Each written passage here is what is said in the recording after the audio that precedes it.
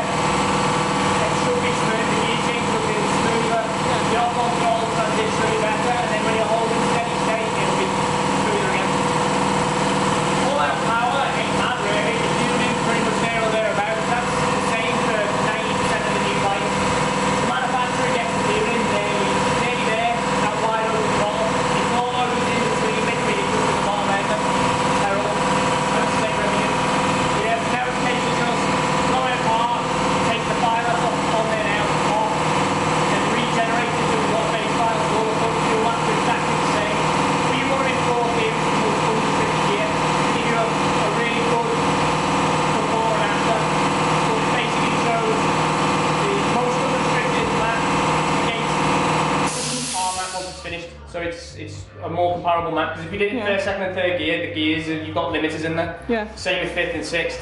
Sixth has got a top speed limiter, so we'd only get to a certain revs and then it just boom, it just cut you down. So rather than do that, we run it in fourth gear. Right, yeah. So yeah, that's actually you do some work. Okay, cool. The mapping really is we disable that, so that then it's not trying to target again, because if it keeps trying to target the closed loop range it's set to from the manufacturer, it's dead range. That's why power commanders have now slowed down a little bit because of the new Euro emissions, like the BM for example. They've had to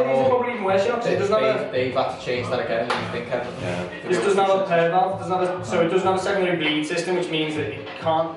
So the guys are just working on the bike and the boring stuff out of the way, and then they're going to call us in so we can video the more interesting stuff, because it's quite a tedious job.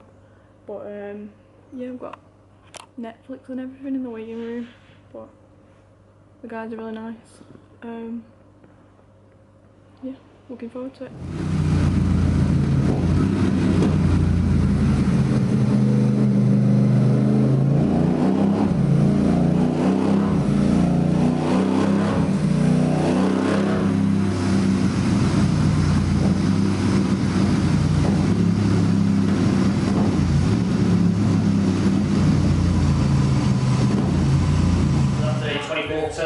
table. So if you look now at 24% throttle. Yeah. So these rungs, the difference in the rungs is what percentage throttle on that. So for example, the thing is, that's the way the table works. The table's an overlay of your revs against your throttle. When I do the intake air pressure, it's revs against intake air pressure. Yeah. As I say though, we don't go onto the intake air pressure sensor to do it because the way it works is quite complicated. So it's easier to roll through that area and map it rather than try and hold it at a specific intake air pressure table. More like a real world ride. Yeah, so and the only way.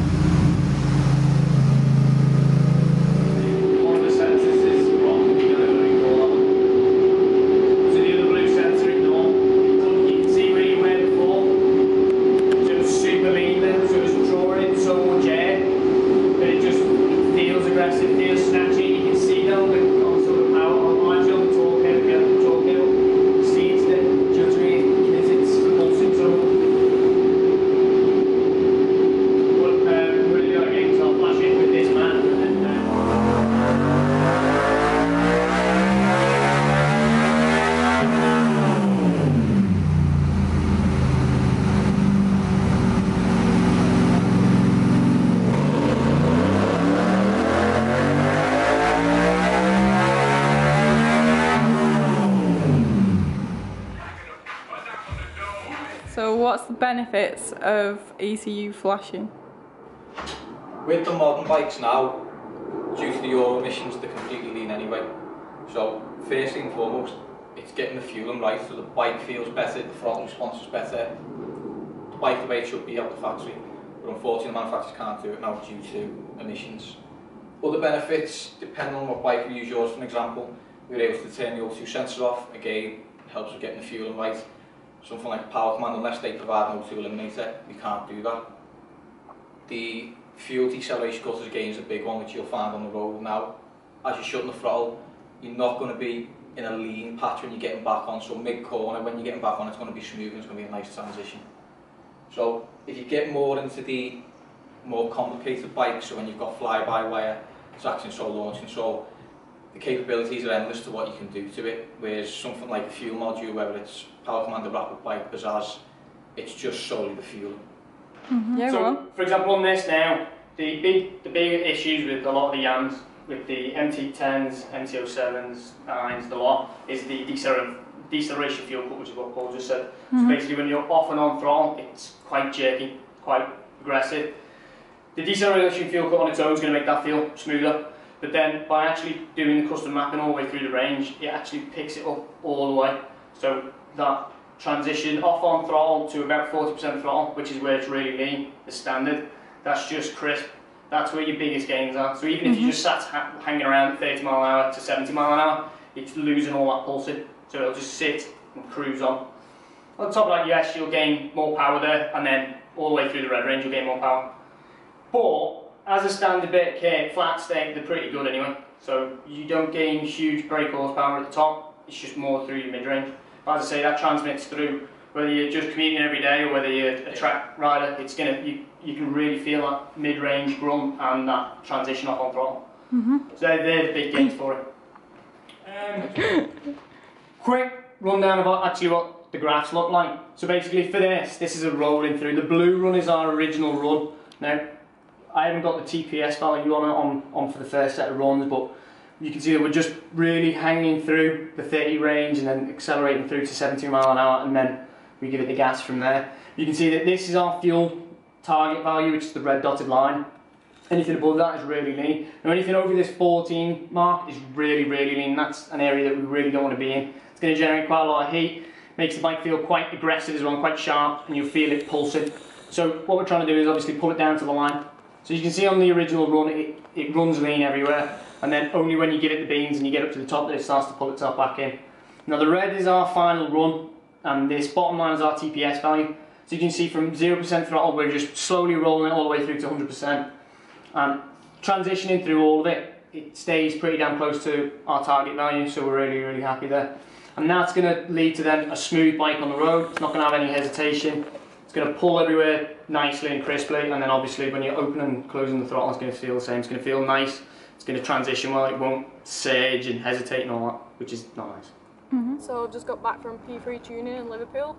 I've had the ECU flashed, obviously remapping. We gained 4 horsepower, but it's not all about horsepower. Just riding back from Liverpool then noticed a massive difference straight away. The bike just feels smoother, just better. It's just nicer to ride. Everything about it is just smoother. We even did some filtering on the way home, and filtering just felt so much smoother. It's just everyone gets so caught up on horsepower, you know, how much gains did you get and all that sort of stuff. But it isn't all about that. It's basically smoothing everything out, and that's what you want. It's improving the rideability, and especially with a twin, that's what you want to improve. So straight away it just feels a lot better. I can highly recommend the guys at P3 Tuning as well. They've been awesome and I've had a really good day. Hey guys, so I wanted to come back on and do a little update for you because I spent the day out on my bike yesterday. It's been 2 days since I had the remapping done, so obviously I've got a better understanding of what's changed because obviously I spent a full day on it. So yeah, I was talking about, you know, all the low speed stuff straight after I'd had it done, but being out yesterday I noticed a big difference middle range. You know, you're cruising along, you put the power on and it seems to be there a lot quicker. Just generally it just feels so much better in so many different ways, but I can't recommend it enough. I hope this video gives you a better understanding of why. Not it's all about horsepower, because it's not at all, but that's just what everybody assumes. And I've included some bits of the guys talking about it, and the knowledge is just crazy. Now, don't get me wrong, like, it was really good to listen to them and have them explain it to me, but it's still like way over my head. But obviously I understand the basics, I know the benefits now, I've found out the benefits for myself, I can prove that. But yeah, it's just crazy, and I can't recommend the guys at P3 Tuning enough. So if I can convince some of you to do it, that'd be awesome. And I want to hear your feedback on if you do get it done. I want to hear your feedback because I can guarantee that you will be impressed and it will change your bike. So thanks guys for transforming my bike for me. If you were wondering why I kept looking down and saying stop it, this is why. These are the dyno sheets that she's kindly ripping up. What's that? Obviously the red line is before and the green after. And again,